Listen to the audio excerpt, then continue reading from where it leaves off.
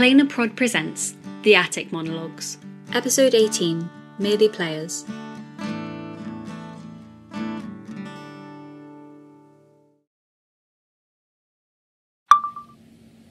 Narrator, Evelyn Sykes, a lover of the theatre. A bit of a short intro, but we'll go with it. Oh, right, I forgot. Hi, future Nicks. It's been a week. I'm still vibing, so I'm doing another monologue. There, let's go. It ends with everything I've ever wanted, in ways I would never ask for. My final night, my ascension, the ache of my heart and the truth of my soul realised. It begins in the way most things do these days. The director brings me into a room and sits me down. He's all smiles and gentle gestures and eyes never meeting mine. He offers me tea, milk, sugar, a plate of biscuits, the nice ones from Marks and Spencer, so I know exactly what he's about to say before the words even leave his mouth. It shouldn't come as a surprise. It should never come as a surprise. It always does. I'm getting too old for the parts I play. They never say it that way, of course. They're always so kind about it. They've noticed how tired I am, how pale. I'm looking worn out. Wouldn't I prefer a break or a role that isn't so arduous? Besides, I've been in the spotlight for such a long time. Surely it's kinder to let some young new thing take my place. Can't be selfish about these things. They phrase it in questions. It isn't one. I have 1 month left before they cut my strings. I have always lived upon the stage. The person behind the curtain is a hollow for my many selves. They are far more real than her. In my roles outside myself, I am realised. I don't know why this time is different. Why it means something. I've moved between performances before, between characters. I have been my many selves. Maybe it's the character, I think, but she is no different than any other.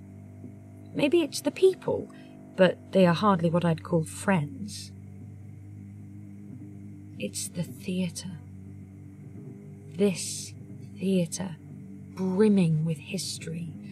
Its wooden floorboards, its tilted stage, its gilded arch, the red velvet of the seating and the heavy scent in the air like old books. Every performance, I'm electrified. By the time each night is over, my heart is tattooed on the walls. My breath fills the hall like lungs. My ribs belong to the ringing of the orchestra. Each piano key, each string is a chime of vocal cord and bone. And then I must leave. I must change and slip out through the unreal street with red and gold flashing behind my eyes. Sometimes I don't. Sometimes I simply can't bear it. I wait for the theatre to be cleared, for the crew to go home. I wait for them to turn the ghost light on, glowing like a beacon centre stage. Everything else is dark and quiet, but the stage is kept alive.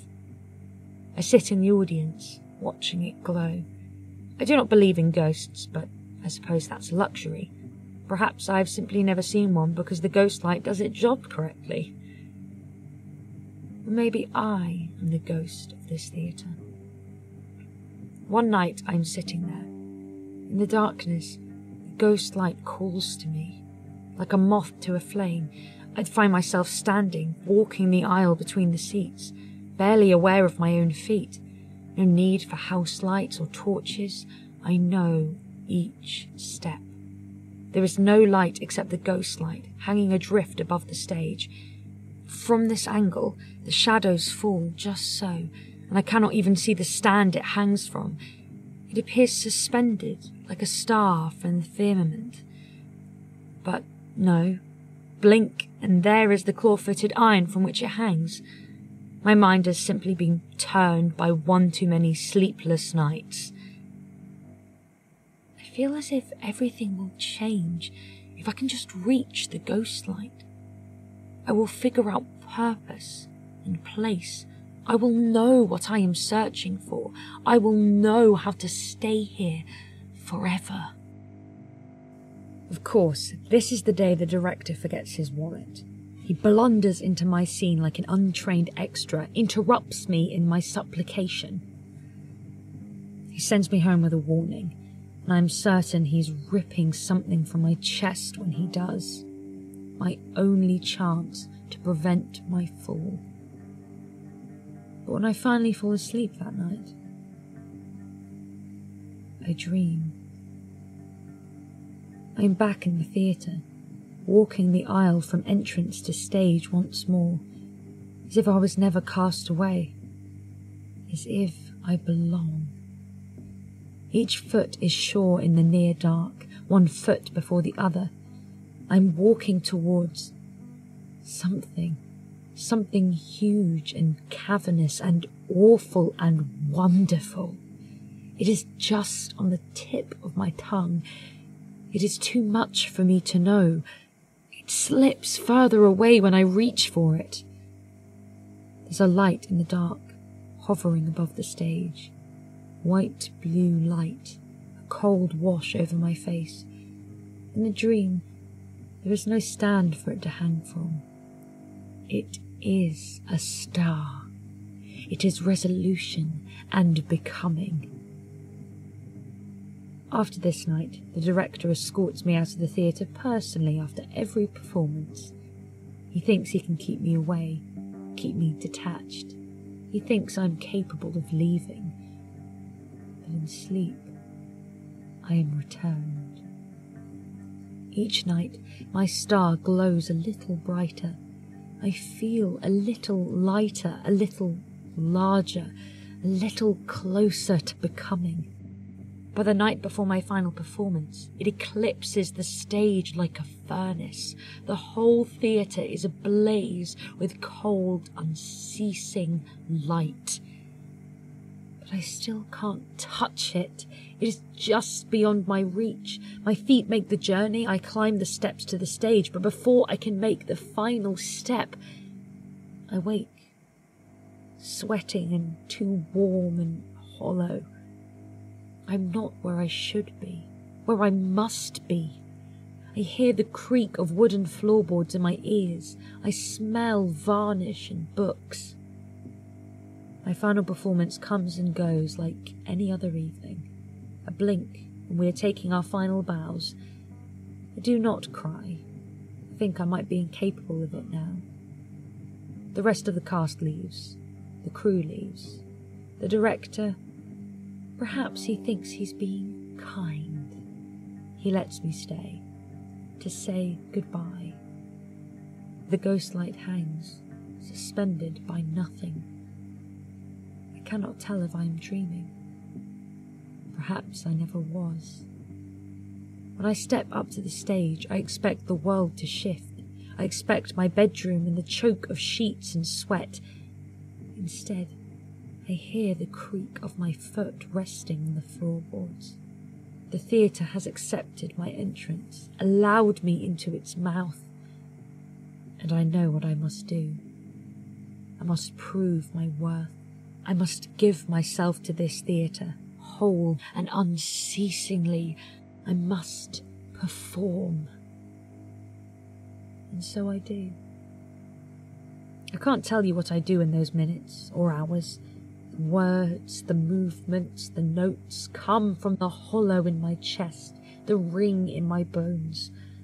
The floor beneath my feet feeds me an energy I have never felt before. I feel it. The theatre, its wood is so old, has seen so many feet. It remembers every step, every drop of sweat and rosin.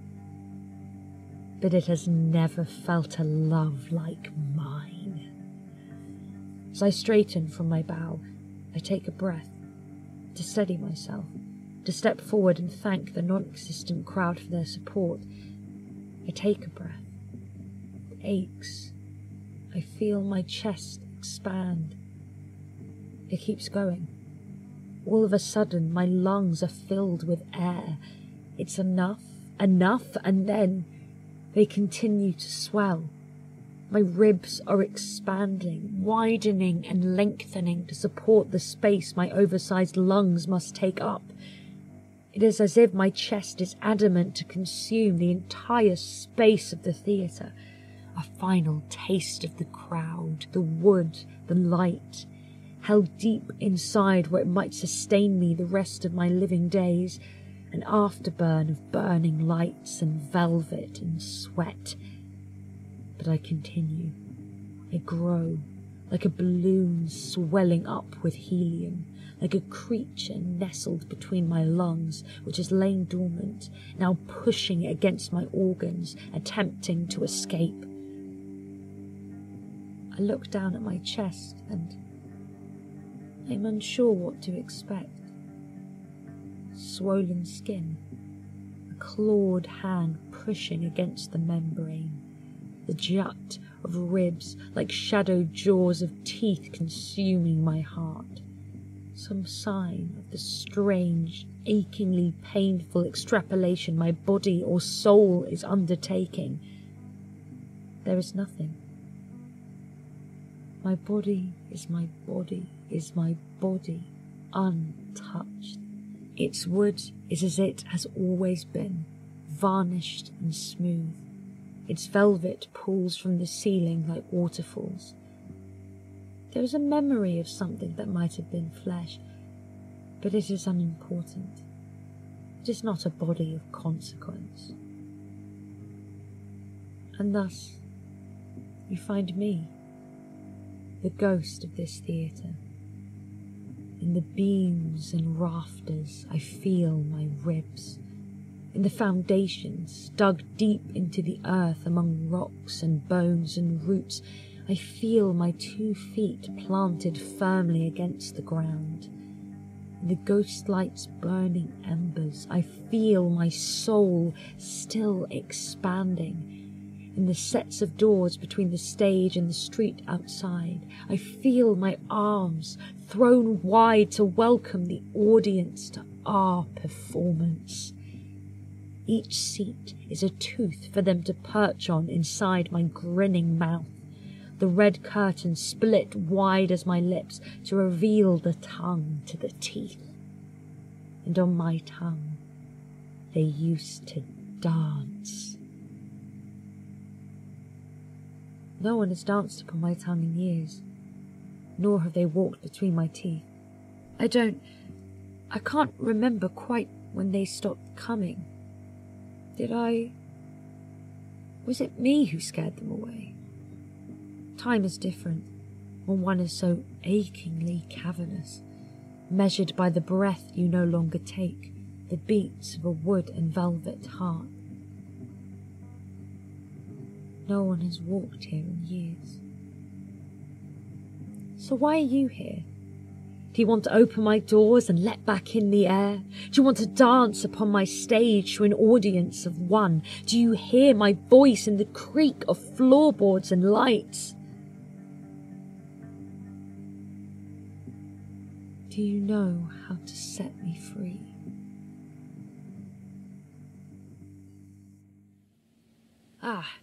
The fun of professional theatre.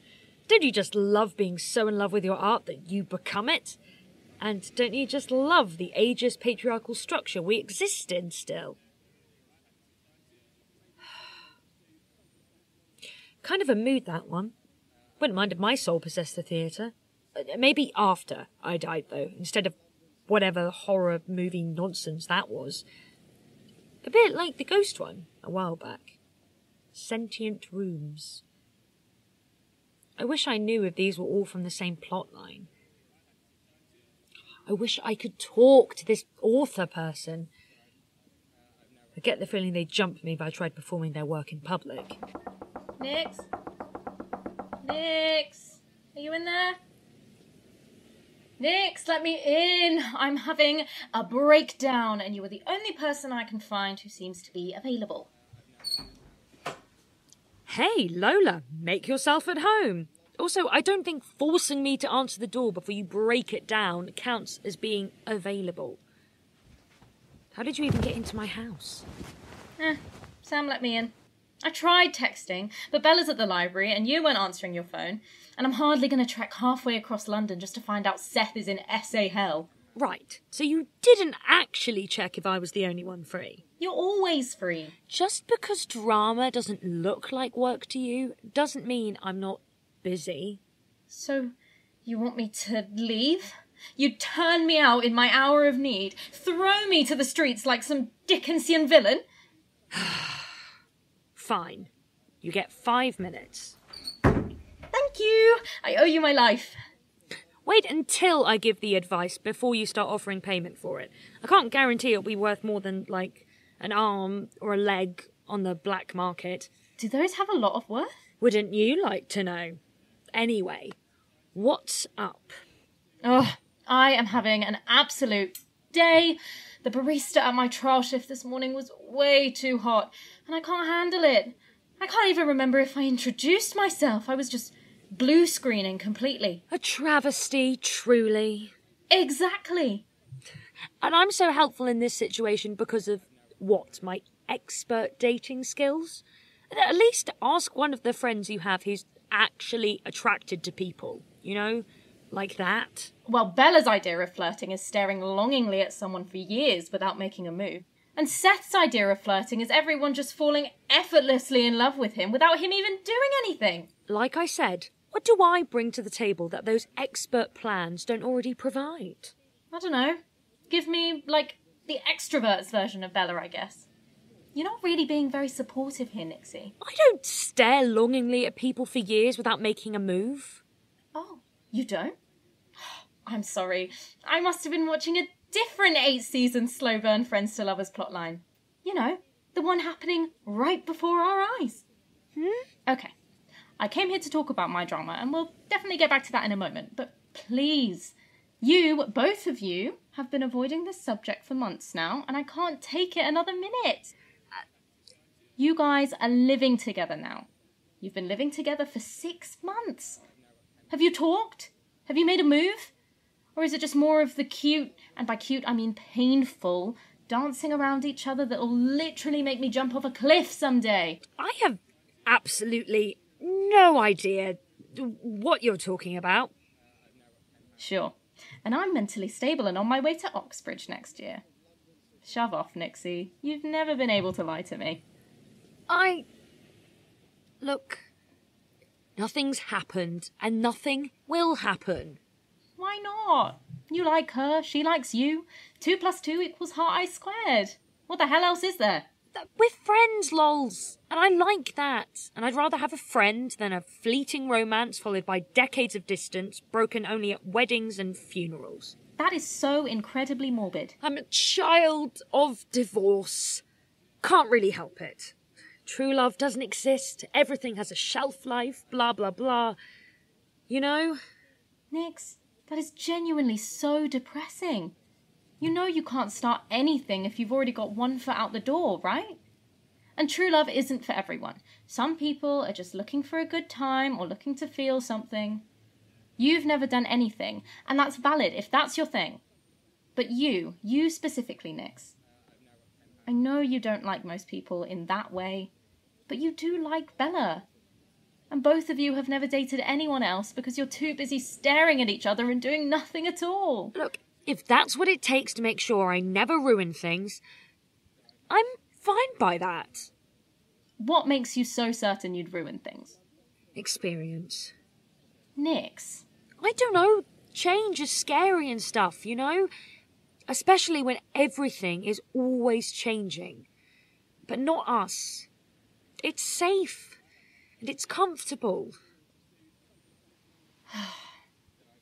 You're actually terrible, you know, for putting me and Seth through this. I've had 20 quid riding on you guys since year 11. Is our future happiness really only worth 20 quid?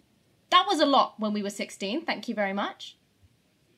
Maybe I should wrangle it up to 50 due to inflation or something. You seem very confident in your side of the bargain. If I have to play matchmaker to rig this bet, I am more than happy to do so. I might literally set fire to my eyeballs if I have to watch this for much longer. Look, even if I was going to do anything, which I'm not, it's not like I'm going to ask her on a date while we're still living together, am I?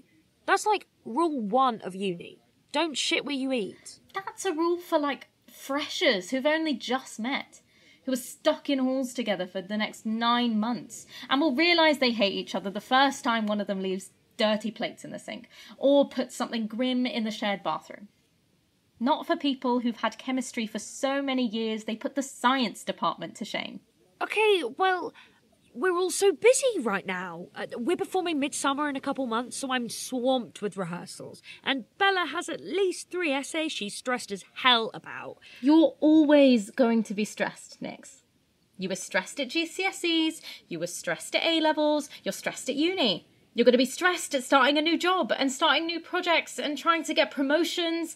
And before you know it, you'll be 30 and haven't spoken in half a decade. And you were calling me morbid? I feel like this is something you thought way too much about. Maybe we should be having that conversation instead? We're not here to talk about me. Yes, we are. Wait, did you make up the cute barista just to trick me into talking about Bella? No, there really is a cute barista, and I am very much head over heels. Pretty sure I messed up any chance at getting the job because of it. But that is not the point, and you're avoiding the subject. And maybe this barista has been an ongoing disaster for the last few weeks, since I am a regular at the shop, and is therefore not as urgent as I made them sound. But again, not the point here. You're the one who skipped out on coffee this weekend. How else am I supposed to get my regular fix of the Nix and Bella show? I feel like I should be getting a cut of your 20 quid at this point. I would give you the whole damn 20 quid if I thought it would do any good. I don't like seeing you guys so needlessly unhappy. You know she likes you too, right?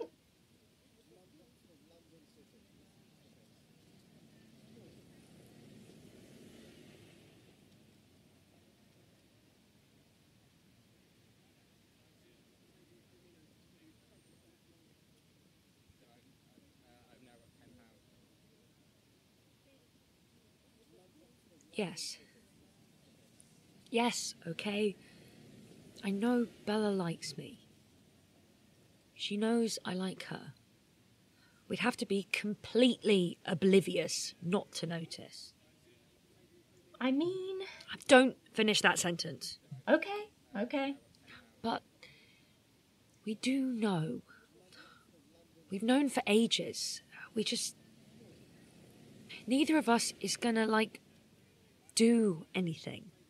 Because why would we? I'm a mess. I'm worse than a mess. How can I ask her to deal with that? How am I supposed to look after her the way she deserves when I can't even remember to brush my teeth every day? How could I love her when I can't even like myself half the time? Have you ever actually talked to Bella about this? Have you actually explained why you won't ask her out? Or asked her why she won't ask you? Well, no, but... Have you noticed that you're already both joined at the hip? What would actually change about your friendship if you started dating? Don't you already buy her flowers and cook for her and sleep in her bed sometimes and stare longingly at her when you think she isn't looking? Don't you already put her first? And yeah, maybe it isn't that healthy and you really do need to like yourself, but whoever said you need to love yourself in order to love someone else was lying. And have you ever considered that maybe the sheer amount of anxiety you have about all this is, bad for you? That maybe you need to clear the air? I'm allowed to be scared, aren't I? I've never dated anyone before. I've never felt this way about anyone else. Being ace is hard enough, was hard enough when I thought I was aromantic too. And then one day I woke up and it was like the floor had fallen away from my feet. Like someone had wrapped a hand around my heart and squeezed or poured butterflies down my throat while I slept. And I've been falling ever since. I don't believe in love. Not romantic love. I don't believe it lasts.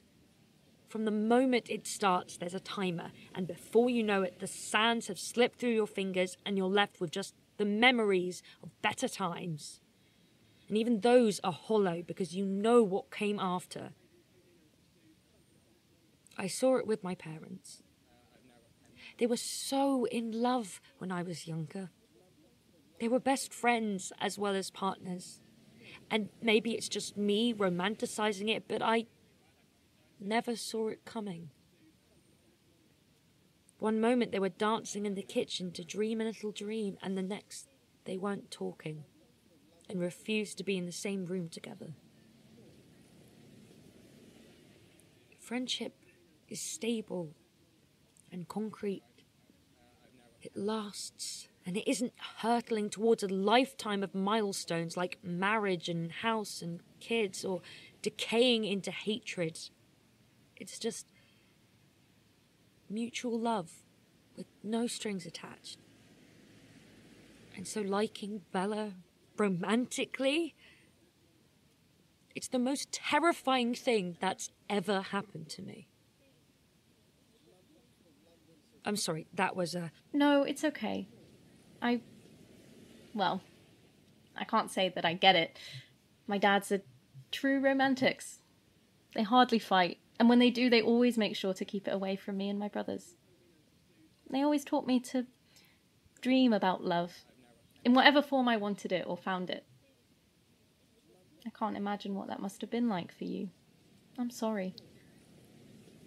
It's not your... No, but I'm sorry for you. I wish your parents had let you grow up believing in love, even if they didn't themselves. I wish they'd put you first. Thanks. I just wish you knew you deserved to be happy. I am happy, Lo. I get to be friends with Bella. I'm already so lucky. I get to be friends with you and Seth. What more could I ask for? Well, we are very great people to be friends with. Yes, you are, oh modest one. Modesty is for people who don't know how brilliant they are. And like I said, I do know how brilliant I am. That's another one of the tricks my dad's taught me. The best kind of love is the love you give yourself. Your dad sound like they run an inspirational quotes account on Instagram. I can neither confirm or deny those rumours.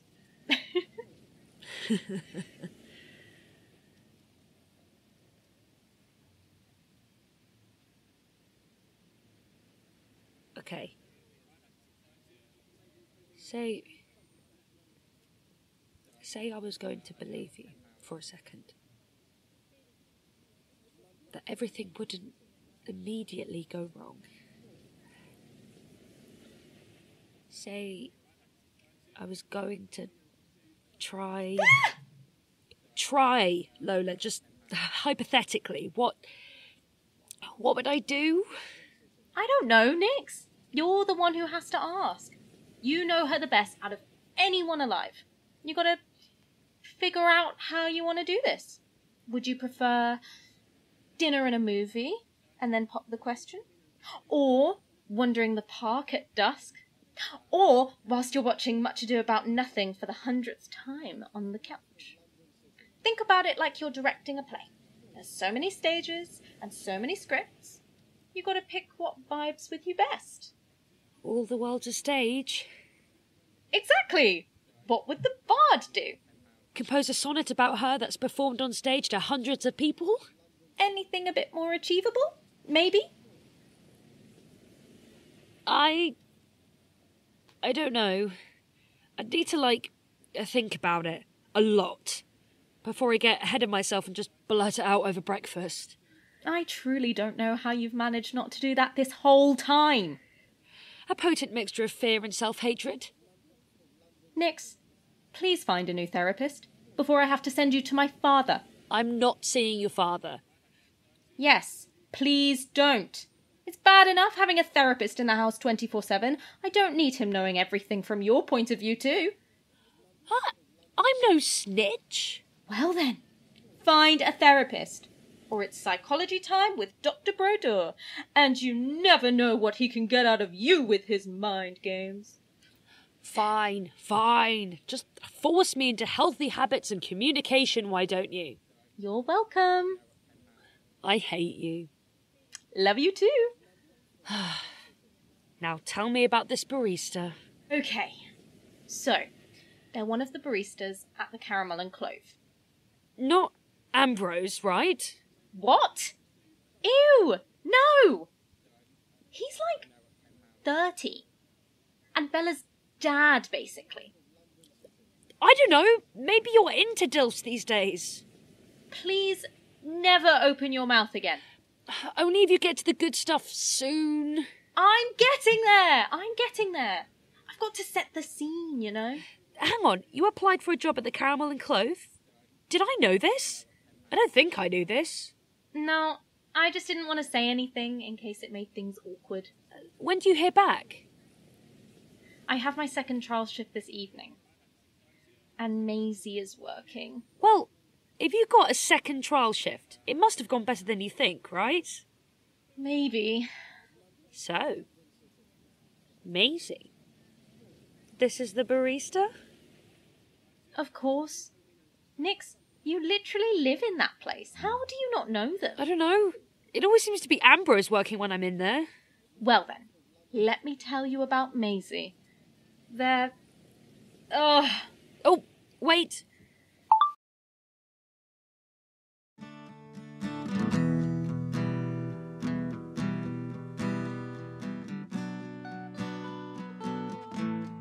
Thank you so much for listening to the Attic Monologues. If you're enjoying our show, please consider supporting us through our Patreon or Ko-fi to help us compensate the hard work our team puts into every episode. You can find links in the show notes below. Alternatively, you can leave us a review or tell a friend, an enemy, or your oblivious love interest to listen. This episode was written and produced by Morgan Greensmith. It was directed and script edited by Eilidh Clohessy. The sound design was by LeClair, and the theme tune was composed by Wilkie Morrison. In this episode, you heard the voices of Atlas Morgan as Nix Ryland, Roya Gharbi as Lola Brodeur. The logo was designed by Eilidh. The social media is run by Soren Briarwood. You can find us on Twitter at Attic Monologues and on Instagram, Tumblr, Facebook and TikTok at The Attic Monologues. For more information on our show, our crew, our policies or other shows made by our people, check out our website www.planerprod.com. Episode 19, All the World's a Stage, will be out on November 30th. See you then!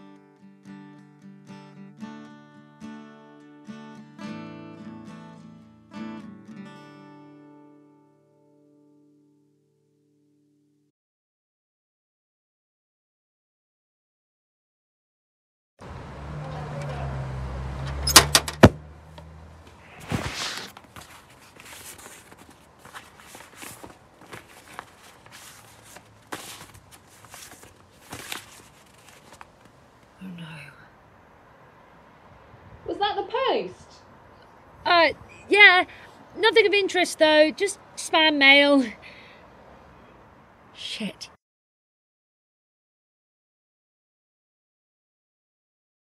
Today's episode features a trailer for Ritualistic Podcast, a bi-weekly horror thriller podcast following an archaeology student and her team as they excavate an old church. With whispered voices, creepy visions, and just a little bit of human sacrifice, we know fans of the Attic Monologues will love this show. So without further ado, Ritualistic. Hello, listeners.